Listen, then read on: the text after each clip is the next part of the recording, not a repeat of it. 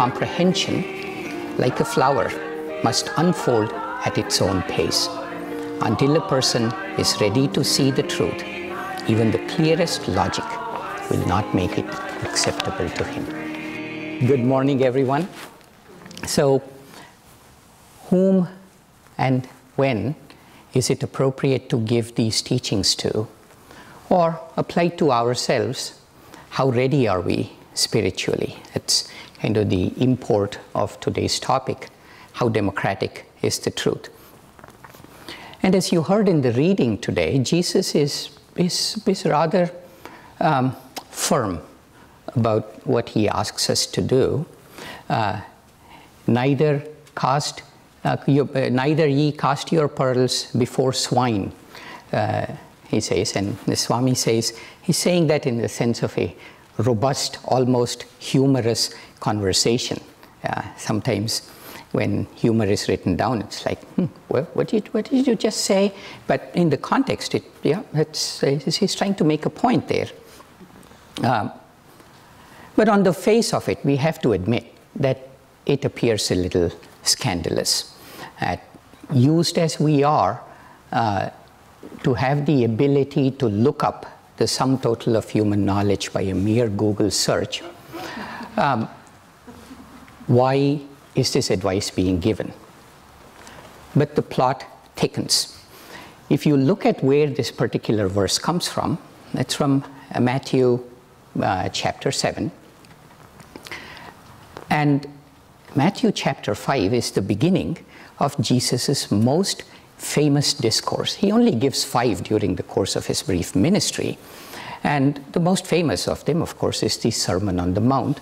And chapter 5, he begins to talk about Beatitudes, and later on he talks about how to pray and the meaning of the commandments and how to do charity. Let not your right hand know what your left is doing, or left know what the right is doing, however it comes. And then he goes on to say, don't judge other people. And then he says, don't give these teachings to people that may not be undeserving. But right after that, immediately after that, he says, ask and it shall be given to you. Not just that, he goes on to say, everybody that asketh, receive it. So the plot thickens. Okay? It thickens even more. I'll tell you why. Many hundreds of years before Jesus, many thousands of miles away, in India, Krishna also gave his most famous discourse, which we of course know as the Bhagavad Gita. And it has 18 chapters, and he says all kinds of wonderful things in all of those chapters. And in the 18th chapter has 72 verses. And in verse number 67, he says, don't share these teachings willy-nilly. Okay? And he uses some good Sanskrit terms. He doesn't actually say willy-nilly, although he might as well have. He says, don't give these teachings to one that lacks self-control, that lacks devotion, that speaks ill of me, meaning speaks ill of God, blames God for their troubles, and then one who doesn't listen and one who is not of service to others. That's 1867. And in 1866, he says, forsaking all other dharmas, surrender to me alone. For sure, do not grieve, I will grant you liberation. Other than the change in the order of the verses, both these great masters across centuries, whose words have resonated with us even today and will continue to do so, after saying everything that needs to be said, they say the two exact same things. That, hey, all you need to do is ask, but hey, don't give it to everybody. You see how thick the plot is here? There is something going on. We need to flesh it out a little bit. So that's what I'll try to do. Social trends are like a pendulum swing.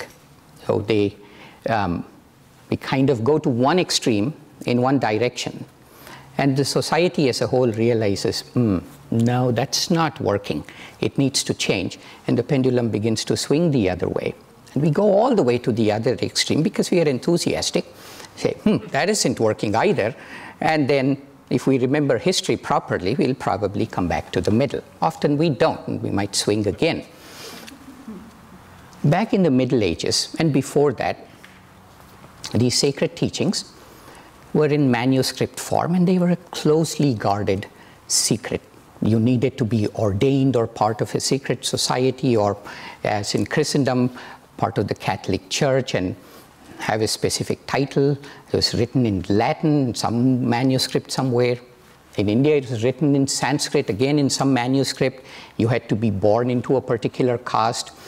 And the teachings of these great masters of God were received through the intermediary of some certain egos.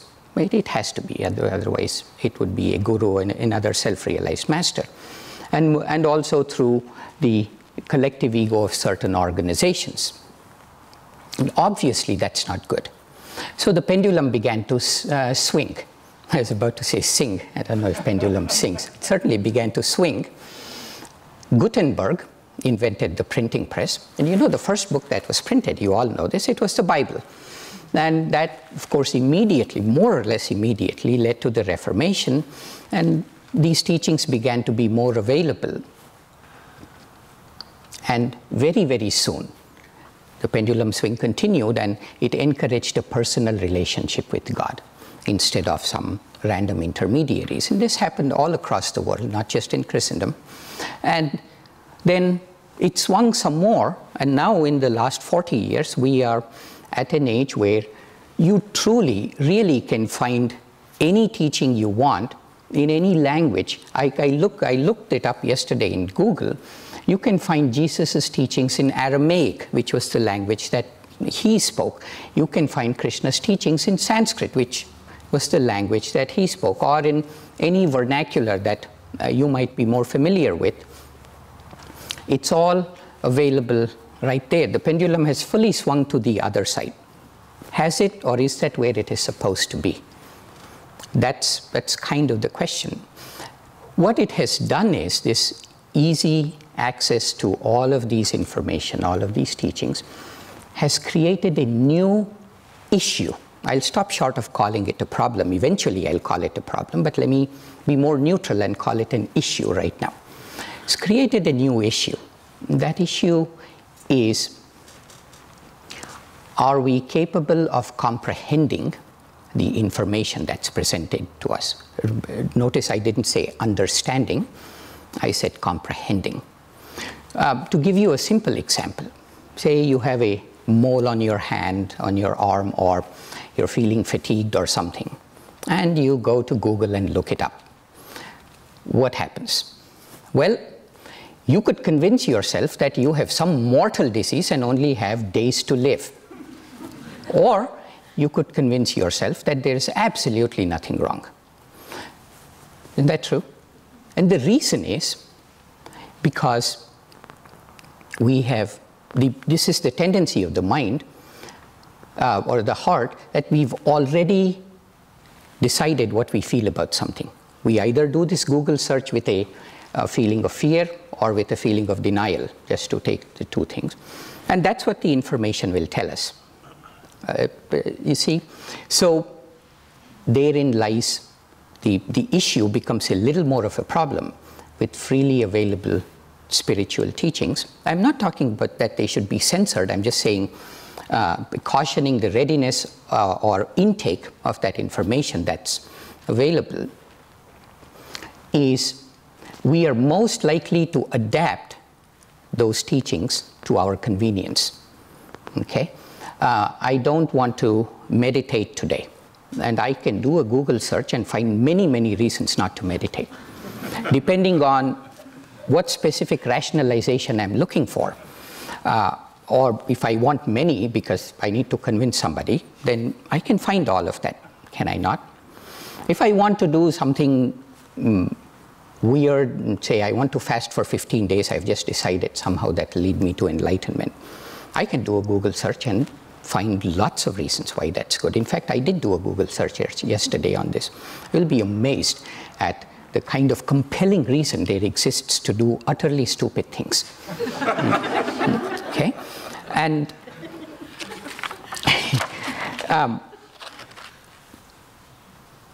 in the material world, in the case of the mole on my hand, I can always go to a more skilled person, a doctor, who's trained in this.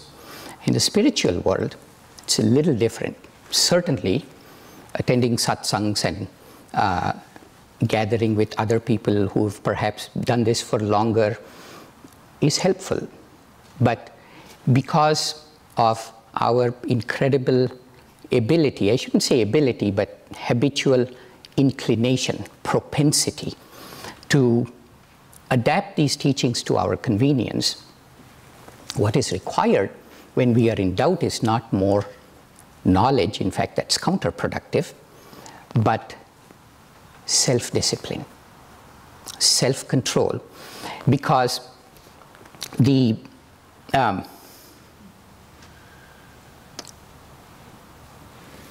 often what is required is something that we probably wouldn't like to do. It is so much easier to lash out in anger, and it's quite pleasurable in the mid-lash, right in the midst of that overpowering anger. If you stop for a moment and examine yourself, it's actually very pleasurable. It occupies the same mind space of dopamine hit that a piece of chocolate would occupy. The next time that happens, just kind of see how your mind savors that thing that we are doing. And of course you can find reasons for it, but it takes self-control to say, maybe that's not the right thing. It takes a lot of self-control to replace it with blessing or empathy, for example. So the teachings freely available, and the problem that could potentially create the doorway, the gateway through which they should enter should be the door of self-control, minimally. Okay? But see, what self-control does is it broadens the context. That if we approach it purely from the context of likes and dislikes, then of course you can say, yeah, everything is God, so no matter what I do, it cannot possibly be wrong. I could say even great masters lashed out in anger because it was good for their devotees. And that's what I'm going to do. And probably have had thought somewhere along these lines through our spiritual life. So self-control broadens the context and takes us beyond likes and dislikes. Because the paths to God needs a bit of a high altitude view. We need to look at it from a much higher viewpoint. Does that end the problem? What about if you had Wikipedia of all these teachings along with self-control? Is that enough? I'm just kind of deliberately saying it that way.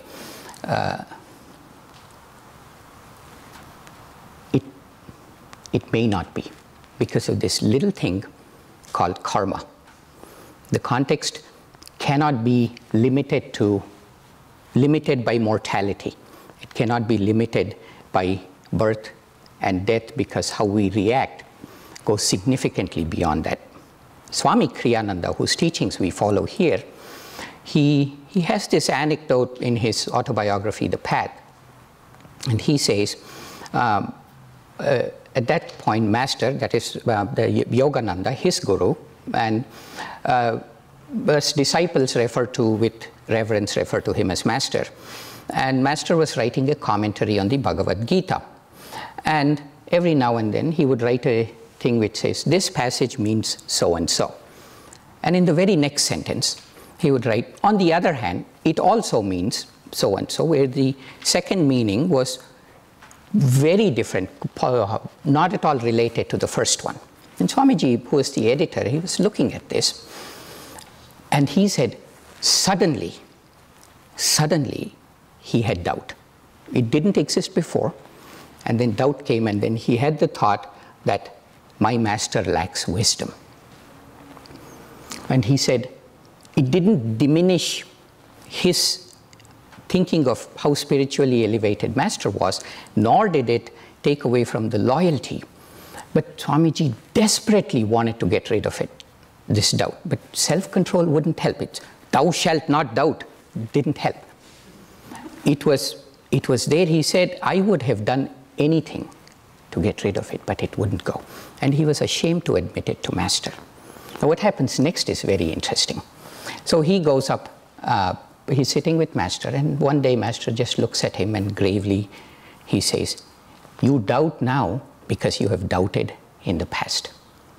And remember, Swamiji hadn't told him anything. And that's a bit of a moment of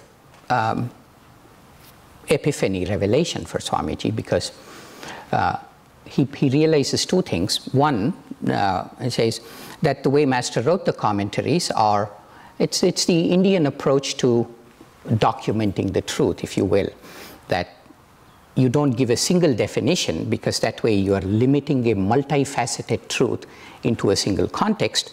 You try and give all ways of looking at it, and therefore, unless you are attuned to it or meditating on it from a pure intellectual perspective, it might seem absurd. The second thing that he realizes, which is more relevant to us, is that when master said that you have doubted before, he didn't mean you've doubted yesterday or 5 years ago, but this was, the intellectual doubt was a thing that happened, that has happened through multiple lifetimes. And then he realizes that's why master told him that he would, a large part of his life would be in writing and giving talks and so on. In other words, to overcome the karma of intellectual doubt, faith was not enough. He had to work to dispel the doubts in other people. These are Swamiji's words. You see, dwell on that for a moment. The context needs to be that broad when we look at these teachings. When the next time you do a Wikipedia search on Sermon on the Mount or Karma Yoga in the Bhagavad Gita or whatever, it is said in the context of eternity itself. Nothing less will do. Now that's bad news, isn't it? Because how could we possibly know? Okay, I don't want to meditate today. Is it because some karmic thing that happened 500 lifetimes ago? I have no clue, because I have no memory what I was 500 lifetimes ago. Maybe I was meditating, maybe I was a dung beetle. I don't really know. So what do we do there? But fortunately, it's not this complicated or this grim, because there is something else that simplifies this vastly for us. And what that is we have within us to know the truth when we see it. Again, this is why I have my notes with me. I want to read verbatim from Swamiji's experience. We all know this. Swamiji read the autobiography of a yogi, and then it brought things together so perfectly, answered everything, that the next day he took a bus and went off to Los Angeles from New York. But let me highlight some parts of that experience. So while reading Autobiography of a Yogi, Swamiji said, miracles abound in this book. Many of them, I confess, were quite beyond my powers of acceptance at the time. Instead of dismissing them, however, as I would certainly have done had I read about them in almost any other book, I suspended my incredulity. So the spirit of the book was so clearly truthful, Swamiji says, that his doubts didn't matter. So he describes what it feels like to realize that he was reading truth. Okay, what it feels like. Understanding's got nothing to do with it. He says, every page seemed radiant with light.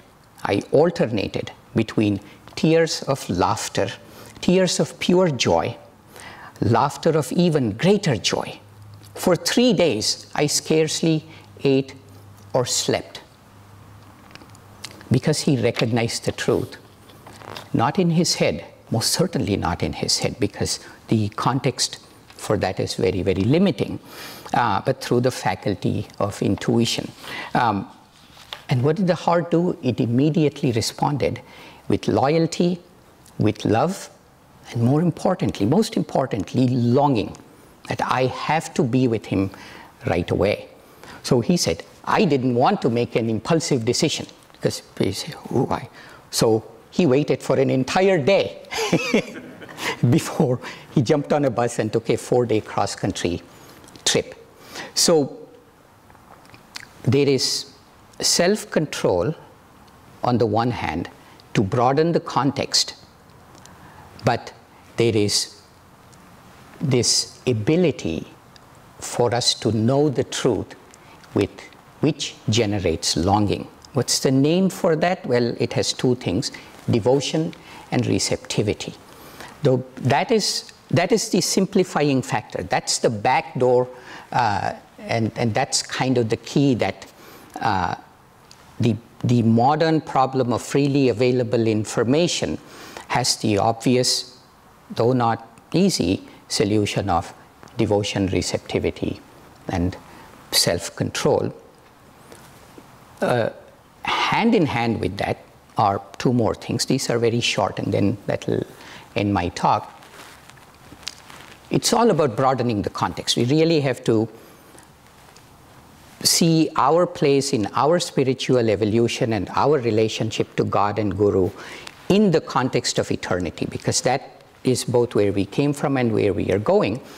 Mortality being limited, meaning body consciousness, or body consciousness is the same as ego, because as Yogananda said, that ego is simply soul identified with the body. To broaden that context, service. The spirit of service, as Krishna says, making that an integral part of our spiritual pursuits. When we serve others, immediately the context is broadened. You see what I'm saying? It's hard for it to not be broadened. Okay? The other one, most interestingly, Krishna says, don't give these teachings to one that speaks ill of me, meaning speaks ill of God. What that means is that we are on this spiritual path, but there is still a little bit of transactional consciousness, quite a bit of transactional consciousness left, which says, Lord, I'm doing this, I'm meditating, I'm serving other people, I'm doing all kinds of things that I didn't like. And implicit in that is, you told me that I'm not going to suffer anymore, but yet why do I have this big, huge problem? Why am I bearing this cross? I blame you. That's again not looking at it from the karmic context, that perhaps that need to lash out at somebody or the need to sleep instead of meditate, maybe it's got not so much to do with that somebody who caused it or how tired I feel right at this moment, but it's probably the challenge, the karmic habit. By overcoming of that, we will actually feel stronger and freer. So how democratic is the truth? Well, it is democratic in the sense, even in democracy, you have to attain the voting age. I always forget whether you are allowed to drink alcohol at 18 and vote at 21, or it's the other way around. I think you're allowed to vote at 18.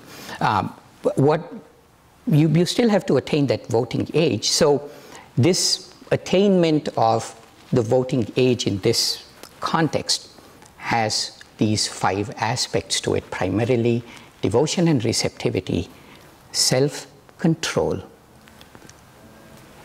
service, spirit of service, and not being too quick to blame somebody else, God, for our troubles. So these are the 5 things, and I'll end again with this quote from Swami. He says, comprehension, like a flower, must unfold at its own pace. Until a person is ready to see the truth, even the clearest logic will not make it acceptable to him.